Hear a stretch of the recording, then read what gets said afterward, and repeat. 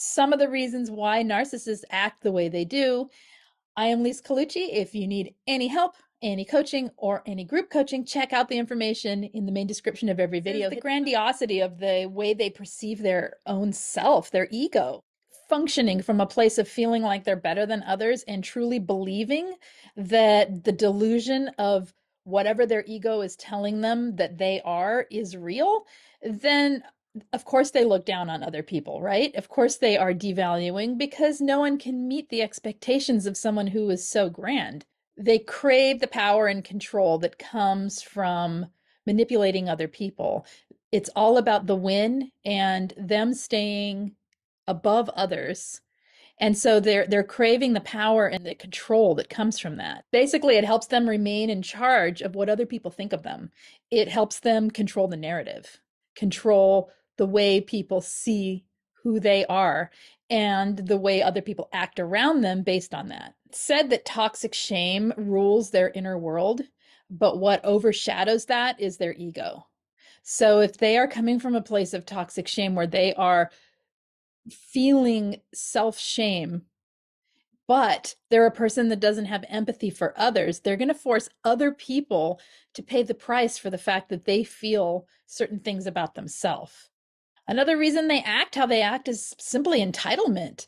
They feel like they deserve everything going toward them. They are entitled and disregarding, and all of that masks their shame that they might feel, their inferiority that they might feel, any vulnerability that they might feel.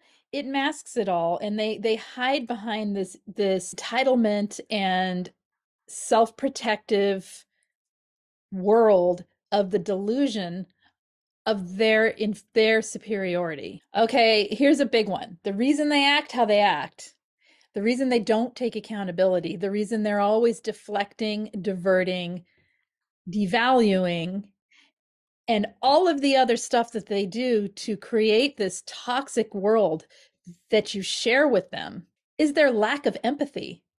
They lack empathy beyond the cognitive awareness of empathy, beyond cognitive empathy, beyond recognizing someone is having an emotion.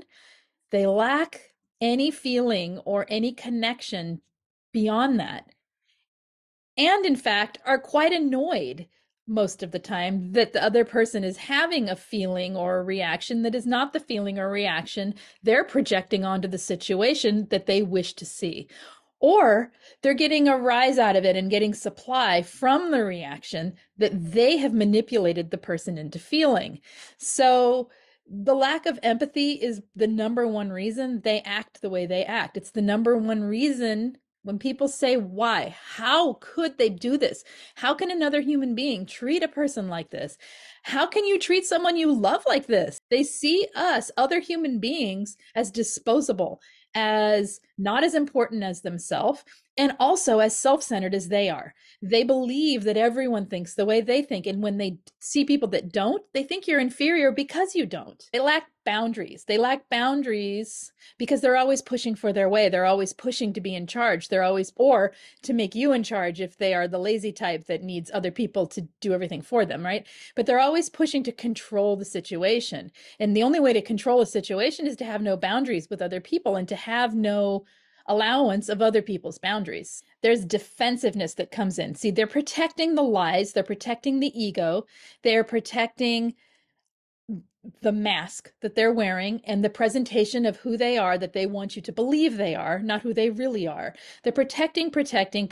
They're living multiple lives sometimes with all the lies they tell and all the people they cheat with and all the all of it. So all of this creates defensiveness because the only way to protect all that is to feel like everyone's against you, to feel like it's your way or no other way. Because how can you manipulate a lie if somebody's questioning it? How can you do the things they do without a defensiveness? They would have to be there. They have contempt, they have envy, they project all of their toxic feelings that they have about themselves or things that have happened to them or any traumas that they might experience onto other people. And instead of projecting it onto other people and then working to heal it, They project, not that you should ever project that onto other people. They project it onto other people so that you carry the burden of it, so that you're there trying to fix everything. You're there trying to make it better. You're walking on eggshells. You're tippy-toeing around, and you're never dealing with the issue. It's not you're not dealing with a real person. You're dealing with the projection of something that someone else has shoved way back behind their ego. And it can only hold so long. It comes out in the form of projection onto you, and you're left carrying it. They lack accountability. They lack accountability for anything they do because of all of this. So the fact that they lack accountability means that they are going to continue to hold that as its own lie and its own defensiveness, right? So that they don't ever have to change, because why should they? As we said in the very beginning of this, they are far superior, at least in their minds.